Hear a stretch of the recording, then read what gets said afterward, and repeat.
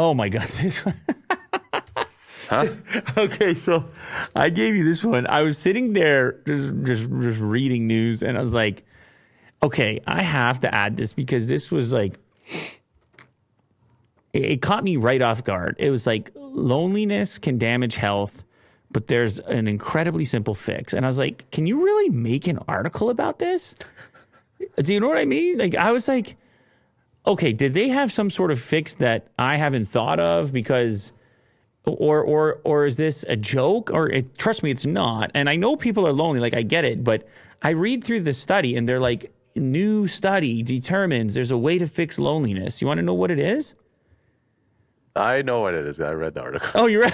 I read like the first paragraph. Okay, go ahead, Will. What's the way to simply fix, to cure loneliness? Just talking to someone. That's it.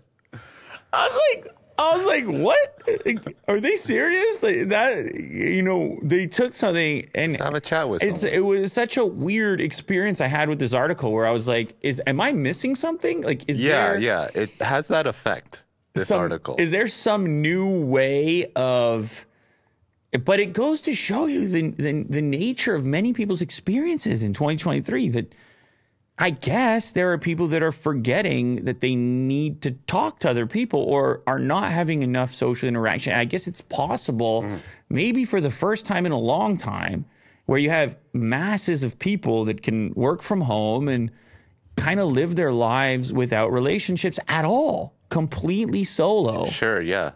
Yeah, especially now. And so now you have articles recommending to people to talk to another person.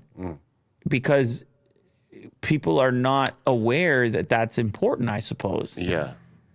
But to me, it's a bit shocking that it even needs to be said that you're going to be lonely if there's nobody in your life. Yeah.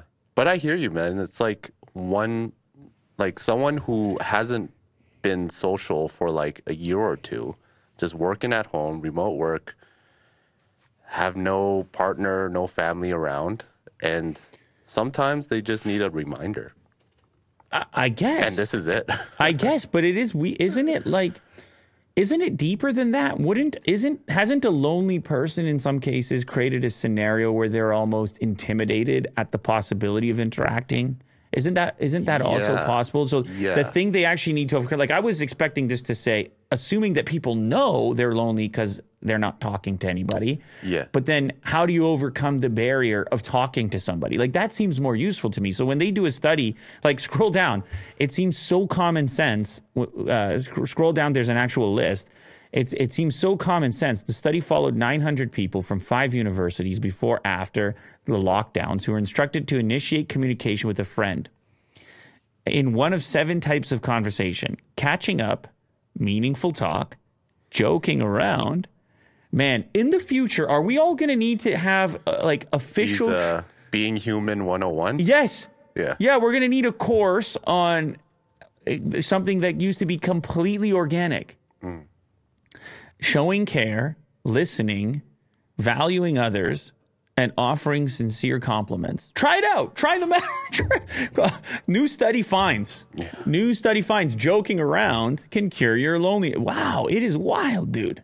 Yeah. It is a wild time that we're living in here. But I highly suggest that everybody jokes around.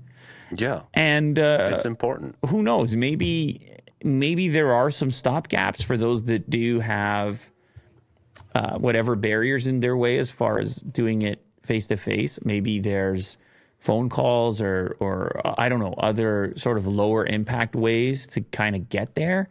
But it is amazing that technology has enabled us to communicate more than ever and less than ever. Yeah. At the same time. Oh boy.